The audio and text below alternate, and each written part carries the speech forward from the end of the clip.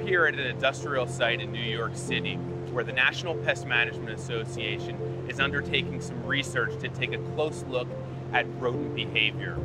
Historically, rats have been extremely problematic in society. They also are carriers of parasites and diseases. They're uniquely adapted to be close to humans but remain just out of sight.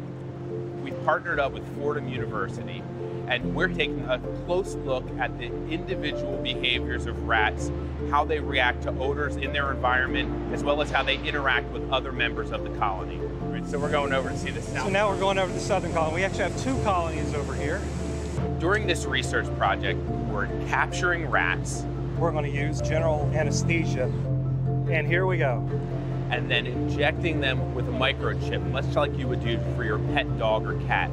We're then re-releasing these rats into their natural environment, and we are able to track their movements and how they interact with different odors and baits. 10 times every second, there's a reading taken from every antenna. So I find out which individual rats have visited each of the treatments and controls. And you compare that information about individual rats with what you're seeing on the video here. Exactly. So each time that rat passes near one of our antennas, it actually logs its activity.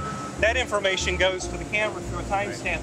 So the cameras actually help us triangulate that data. This groundbreaking research was unique in that it was the first time we've ever been able to study individual rats and overlay that with the colony behaviors that we've seen. Male-only scents cause the rats to investigate but aren't attractive.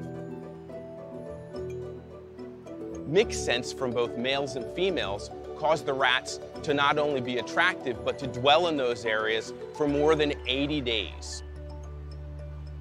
And when faced with female-only scents, the rats find that the most attractive for the longest period of time. During the research project, feral cats invaded our facility.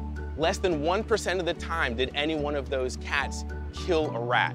Additionally, after the cats left, the rats returned. And we're looking forward to taking this information and using it to develop new and better ways to control rat populations in the future.